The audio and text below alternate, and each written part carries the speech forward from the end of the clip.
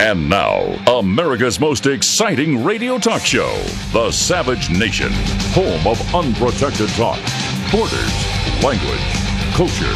And here he is, Michael Savage. Blue Monday, how are you, Blue Monday? Got to work like It is a very, very blue Monday for the men in blue, their wives, their children, and their parents. When we have the equivalent of a revolutionary cop hater in the White House who clearly gave the signal that it's open season on police. As you know, over the weekend, a very, very sad story. A Houston deputy was pumping gas, and a cowardly black man, a filthy, low-life, slimy, low-life coward, came up behind him and shot him in the back of the head and then emptied his gun out on him as he lay on the ground. Not one word from the White House. Not one word from this revolutionary liar in the White House who started this war on the police. I haven't heard the Republican Party say one word. I haven't heard John Boehner call for a special prayer in Congress. I guess they're on vacation. I don't know where they are. Not one word from the White House.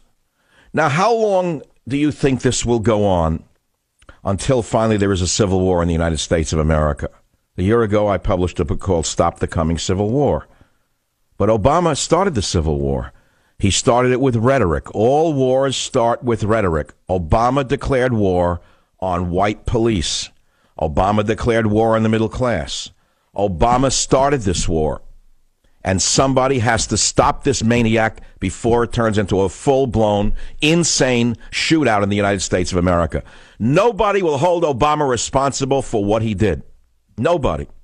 Now, there's a Texas sheriff who happens to be African-American who said the White House and Department of Justice, that would be Eric Holder, started open season on the American police. Listen to clip number 3 on the Savage Nation. Listen. I am too pissed off tonight to be diplomatic about what's going on, and I'm not going to stick my head in the sand about it.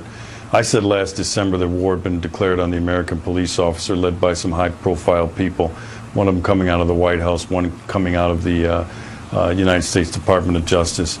And it's open season right now. There's no doubt about it. And that's right. It's open season started by Obama. Now, I can prove it. I can prove it because I put together sound bites going back a year, and you will listen to those who started they didn't pull the trigger. Remember that. Obama, Holder, Sharpton, de Blasio, and others, they're the ones who gave it a wink, wink, nod, nod, go out and kill police. They did it with their mouths. You listen to the following montage, and you tell me that they're not responsible for the epidemic of cop killings in the United States of America. Listen on the Savage Nation. Since Ferguson and the task force that we put together, we have seen too many instances of what appears to be police officers interacting with individuals, primarily African American, often poor, in ways that raise troubling questions. And you don't judge the fight on one round. Even if we get knocked down, we get up and go to the corner degenerate and come out fighting the next round. You belong in a prison. You won the first round, Mr. Prosecutor. Did it. They did it. But don't cut my your opinion. gloves off, because the fight's not over. Not Justice will come. Not over. Ferguson. Our police officers cannot be another one. And cannot be seen as an occupying force disconnected to the communities that they serve. I'm looking for 10,000 in the midst of the million. 10,000 fearless men who say death is sweeter than continued life under tyranny. Death is sweeter than to continue to live and bury our children. What parents have done for decades with children of color, especially young men of color, is train them to be very careful when they have a connection with a police officer, when they have an encounter with a police officer. We cannot just go from episode to episode, city to city. There must be a national response. The federal government must come in and intervene on the issues of criminal justice and policing. Then we must rise up and kill those who kill us. stalk them and kill them and let them feel the pain of death that we are feeling. When anybody in this country is not being treated equally under the law, that's a problem. And it's my job as president to help solve it.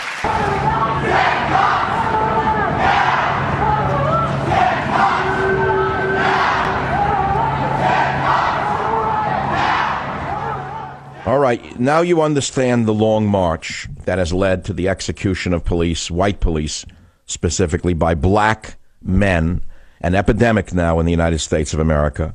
There is an outright war on white police that was started by the gentleman whose voices you just heard on the Savage Nation. See, Obama is the slick architect of all of it.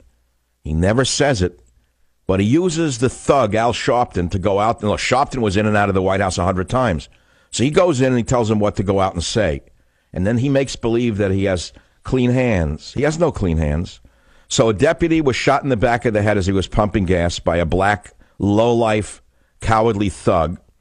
Empties his gun, 15 shots, not one word from the White House. Now let's go back a week. France. 3 brave American off-duty military guys, 1 black, by the way, subdue an Islamist, beat him up, stop him from executing people on a train. Even the socialist president of France, Hollande, gave these men France's highest honor, the Legion d'Honneur.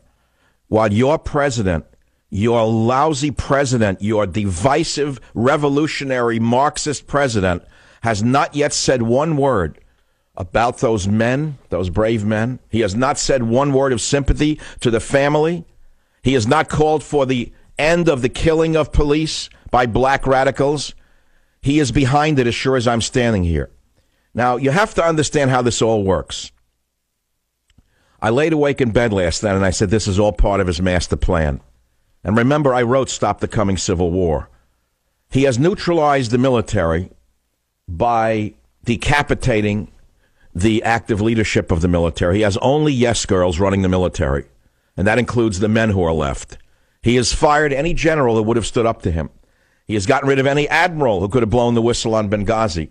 He has decapitated the military the same way Stalin did, the same way every other dictator did, except in dictatorships they just shot them. Here they smear them and fire them. But make no mistake about it, this very dangerous revolutionary Marxist in the White House has deballed our military, and that is why they're not fighting the war against ISIS. That's number one. So he lets ISIS rage across the Middle East, and in America he releases the mobs on the white police in order to corral them and keep them, because they are the only ones who could possibly stand up to what he has coming and what he has in mind. If you actually think that this dangerous revolutionary Marxist in the White House is simply going to go quietly into the night in 2016, you are crazy. You are mistaken. He has much more damage ahead for this country. I warn you, he has deballed the police, he has deballed the military, and he's doing it all so that we, the people, are backed into a corner. That's one man's opinion. This is a federal plot to take over the police force, to federalize all local police forces, because they are largely white policemen. This is all about racism from Barack Obama, who is clearly the most racist president you could ever imagine, occupying the highest office in the land. And if you think I'm the only one saying it, well, I really don't care if I'm the only one saying it. But I won't be the only one saying it tomorrow, because millions of you understand that what I just said to you is 100% true. And so we see what's going on. Graduating to treason. And that was the opening question to my book, Stop the Coming Civil War.